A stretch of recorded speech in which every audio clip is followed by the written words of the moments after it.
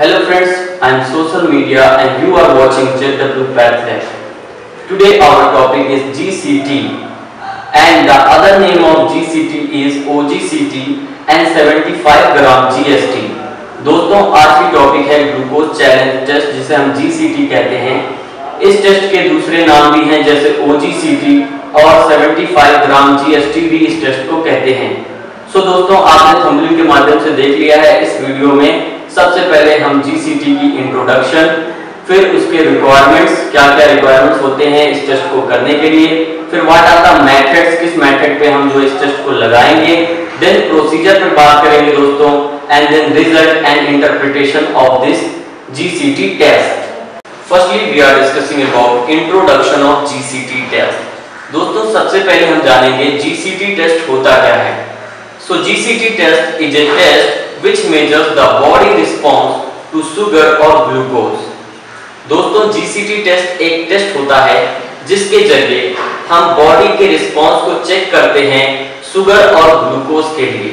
For example इस test में जब हम पेशेंट को 75 ग्राम ग्लूकोज सॉल्यूशन देते हैं पीने के लिए, तो आप सभी को पता है बॉडी में ग्लूकोज को मेंटेन करने के लिए इंसुलिन नामक हार्मोन होता है जो ग्लूकोज को बॉडी में मेंटेन करता है। अगर उस पेशेंट की बॉडी में इंसुलिन ठीक से काम करेगी तो वो ग्लूकोज का सॉल्यूशन जो उसने ड्रिंक किया है उसे जो है 1 से 1.5 घंटे में वो मेंटेन कर देगा। और अगर इंसुलिन काम अच्छे से नहीं करेगा तो मे बी ग्लूकोज का जो नॉर्मल रेंज है वो ऊपर या नीचे आ सकता है। इसी को चेक करने के लिए हम GCT टेस्ट का यूज करते हैं। Now GCT test is done during on pregnancy on a prenatal visit or 26 to 28 week of pregnancy for the screening of gestational diabetes mellitus which develops during pregnancy। दोस्तों GCT test को हम तब करते हैं जब कोई प्रेग्नेंट वुमेन होती है और वो प्रीनेटल विजिट के लिए डॉक्टर के पास जाती है या फिर 26 से 28 वीक ऑफ प्रेगनेंसी में डॉक्टर उसे GCT टेस्ट रिकमेंड करते हैं। इस टेस्ट से डॉक्टर को पता चलता है कि उस पेशेंट में गेस्टेशनल डायबिटीज मेलाइटस है या नहीं, जो कि प्रेगनेंसी के दौरान डेवलप होता है। Requirements for the GCT test. GCT test लगाने के लिए हमें कौन-कौन चीजों की रिक्वायरमेंट होती है। सो दोस्तों there are 3 types of requirements of GCT।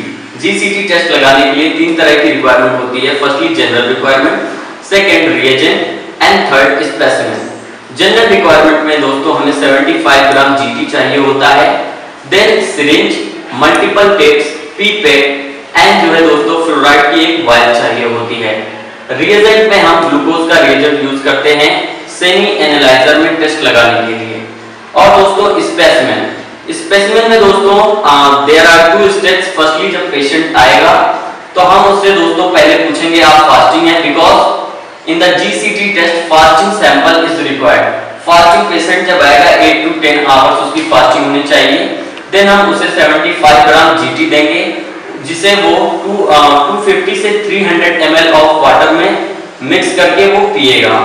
Then drink करने के बाद दोस्तों हम उससे कहेंगे वेट करें 1.5 से 2 घंटे के लिए एंड आफ्टर 2 आवर्स हम उसका ब्लड का कलेक्शन करते हैं और फ्लोराइड वायल में जो है अपने सैंपल को कीप इट अप कर देते हैं। नाउ मेथड्स, किस मेथड पे जो है GCT टेस्ट हम लगाते हैं। सो स्पेक्ट्रोफोटोमेट्री मेथड पे हम GCT टेस्ट को लगाते हैं। अगर दोस्तों आप स्पेक्ट्रोफोटोमेट्री नहीं जानते हैं तो उसको जो है मैंने प्रीवियसली भी बताया है, लिंक आपको डिस्क्रिप्शन में मिल जाएगी, आप वहां से जाकर स्पेक्ट्रोफोटोमेट्री के बारे में जान सकते हैं। Procedure of GCT test. GCT test करने के लिए प्रोसीजर क्या होता है। So firstly you take a test tube, add 1000 microliter glucose reagent, then add 10 microliter serum, mix well and after mixing incubate for 5 to 10 minutes and after incubation set the analyzer and aspirate the sample and read the result। This is the procedure of GCT test। Now result। दोस्तों GCT test का result हम mg/डेसीलीटर या फिर millimole पर litre में देते हैं।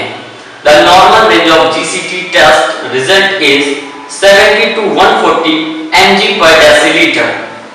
Interpretation of the GCT test. Interpretation means explanation of this GCT test. So दोस्तों, if the absorption of glucose from gut is normal and women have an glucose level below the cutoff, that is 140 mg per deciliter, so it indicates the patient have hypoglycemia. And if the cutoff, that is 140 mg per deciliter, above your result, so this indicates gestational diabetes mellitus, which develops during pregnancy. Now we are little bit knowing about gestational diabetes mellitus. So gestational diabetes mellitus is defined as any degree of glucose intolerance with onset and first recognition during pregnancy is called gestational diabetes mellitus. Gestational diabetes mellitus को दोस्तों जैसे glucose intolerance with first onset में या फिर during pregnancy में उसके degree में glucose के चेंजिंग होता है, तो उसे ही हम गेस्टेशनल डायबिटीज मेलाइटस कहते हैं। What are the risk factors for the patient to develop gestational diabetes mellitus?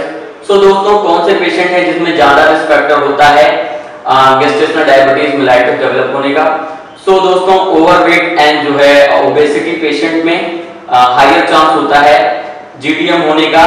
Then polycystic ovary syndrome patient, lack of physical activity patient and diabetic family member patient have a higher chance for developing GDM. Now complication that affects the mother and baby. So firstly we are discussing about the complication that affect the baby is excessive birth weight, and in the excessive birth weight there is no chance of normal delivery, so doctor recommends C-section. Second complication is preterm or early birth of baby, and third, serious difficulty of breathing. These are the complication of baby which is seen in GDM. Now second complication that develops in mother is obesity and type 2 diabetes mellitus may be developed later in life. And second complication is high blood pressure and preeclampsia. These are the complication of mother which develops in GDM.